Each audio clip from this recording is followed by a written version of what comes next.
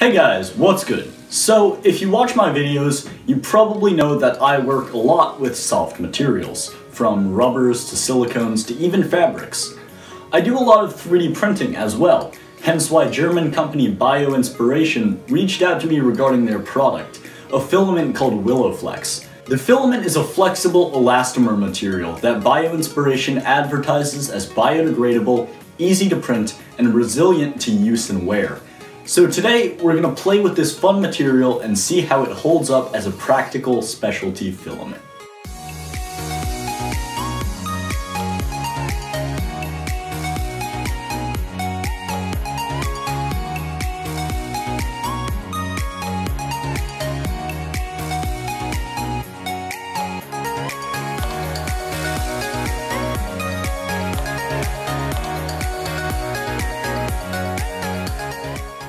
First, a bit of background.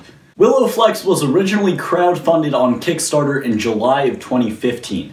It was touted as a hardy, flexible filament that yields good print results without the difficulty that comes with many other flexible filaments, along with a whole slew of other interesting qualities. BioInspiration claims that WillowFlex is thermally stable up to 100°C, down to -15°C, and inherently safe to print with. Their most prominent claim, though, is that WillowFlex is completely biodegradable.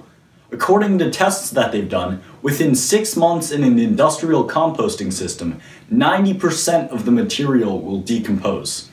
This is actually backed up by certification for recyclability in both the US and the EU that the material has. WillowFlex is biodegradable because the material as a whole is derived from natural cornstarch. So these attributes are great and all, but most are hard to quantify in the short term. So in this video, I'll mostly be focusing on printing and functional use. That said, I will be burying some prints in my backyard and seeing what happens further down the line. Alright, so enough talk, let's get to actual printing. The filament is printable in both Bowden and direct drive printers, but I use the 1.75mm WillowFlex on a direct drive printer.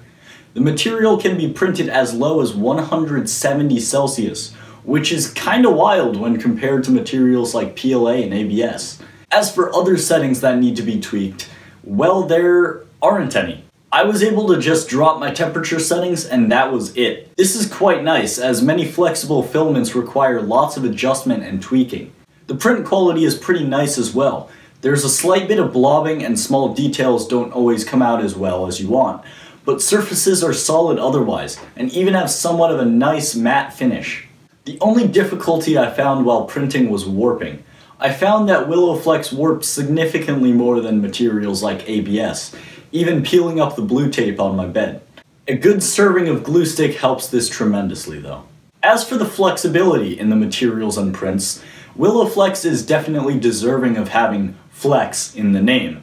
Prints deform fairly easily, and I was able to create simple live hinges with it.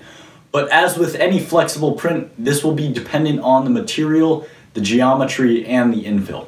The filament is elastic, however not nearly that of NinjaFlex. In general elastomeric properties, I find WillowFlex to be in between NinjaFlex and SemiFlex. The compressional properties are a similar case.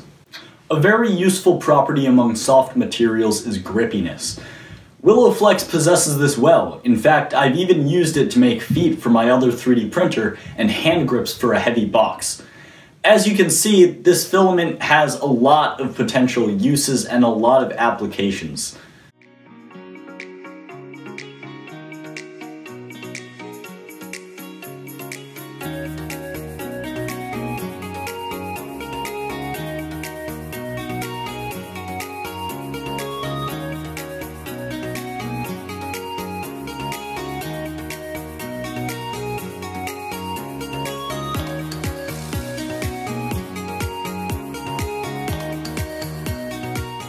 Overall, I definitely think that WillowFlex will keep a spot in my repertoire of filaments, as it strikes a nice balance between flexibility and toughness, while also being easy to print with and not causing any worry about your potential impact on the environment.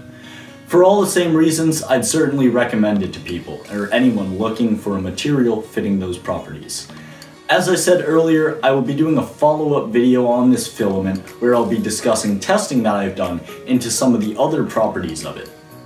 If you want to get WillowFlex for yourself, I'll have BioInspiration and their website linked in the description below.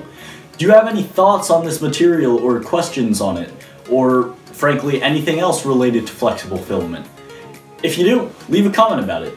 If you like this video, then you should know what to do, and if you want to follow my work and see more videos like this, then subscribe. I'll catch you later. XYZ Aiden out.